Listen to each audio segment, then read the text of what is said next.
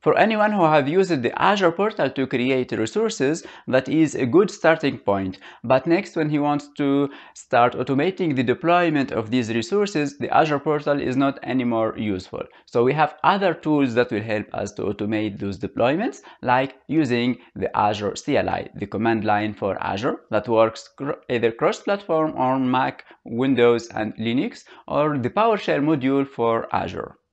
In this video, we'll explore the Azure CLI that is cross-platform in order to show you how we can create some resources in Azure like a web app and an app service plan, and how we can view the resources from our Azure subscription in the console window.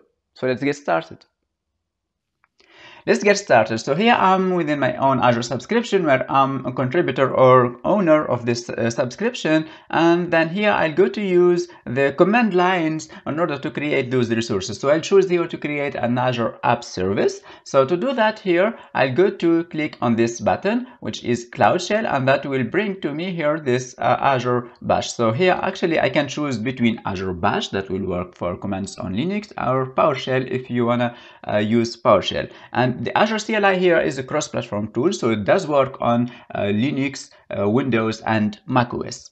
So when you provision this one for the first time, you might get a dialog here asking you to create a storage account in order to save the files that will be saved into this Cloud Shell.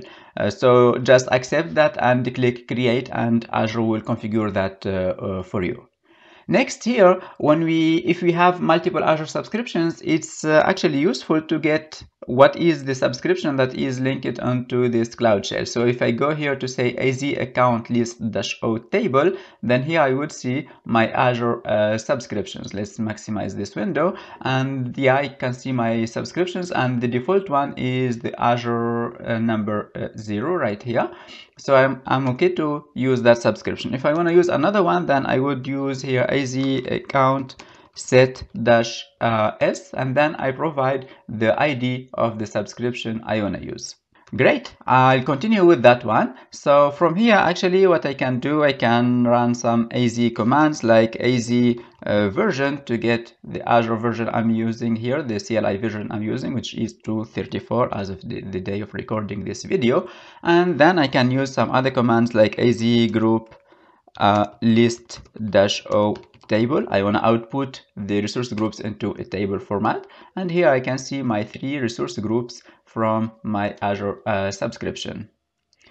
In this demo, we want to go to create a new app service. So let's go to do that. So when we create an app service, we need actually to create 3 resources, which are the resource group, which is the logical isolation for my applications, and then the second resource is the app service, and then the third step is to create the Azure app service itself. So let's start with the first step, where we go here to create the resource group. So I'll go to create the resource group. I'll give it with the command AZ group create, then we give it a name with -n. That's gonna be named Azure CLI Web App -L West Europe. And yeah, then I'll go to create the Azure App Service plan using the command AZ App Service plan plan create. I select here to be a Linux App Service plan with the SKU B1, and that will be hosted inside the same resource group that I've created earlier. That will take a few seconds. Let's wait for it. Once it's created, it shows me here the JSON output from that app service, which shows all the properties or the default properties configured for that app service plan. Let's now go to create the third resource, which is the app service itself. So I'll go here to paste this script that will go to create an Azure web app using AZ web app create. We give our web app a name, and then we give it a resource group where to live, and then we specify the app service plan that we have created earlier, which is this one here, and we specify the environment for that app service. Here I choose it Java 11.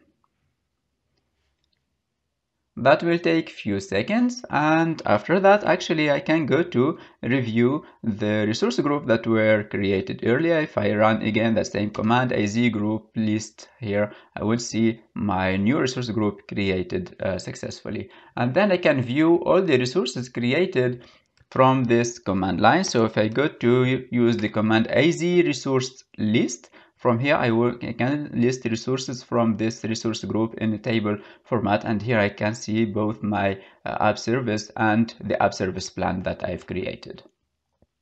And then next here, I can query some of these resources. So to get, for example, the app service URL, I can go to run the AZ web app show, and with show, I can say query host names 0, and here I get that app service URL. I can go to copy that app service URL, open it in a new window, and from here, we can see our Java web application running in Azure.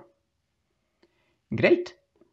So these resources could be also seen either from the CLI or also from the Azure portal. So from here, if I go to search resource groups, I will see the resource group that were created from my subscription number 0. If I go to select only that subscription, only apply, and here it is, my resource group. And from within that, I can see my 2 resources for the Azure CLI web app and the app service plan. And from here too, I can get the link to my app service to browse it.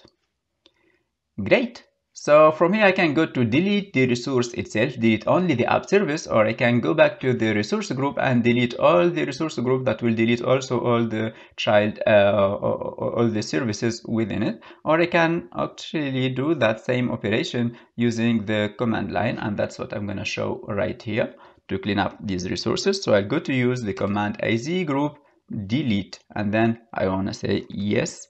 I want to confirm this operation, and that will start immediately deleting these resources. Deleting the resources will take a few seconds, so let's keep it going. And next here, what I want to show here is the GitHub repository that shows all the commands and the scripts that we have used today in this demo. Typically here, or specifically within this this folder, you will find the scripts and the commands that we have used, so you can reuse it. I hope you liked this video. Thank you.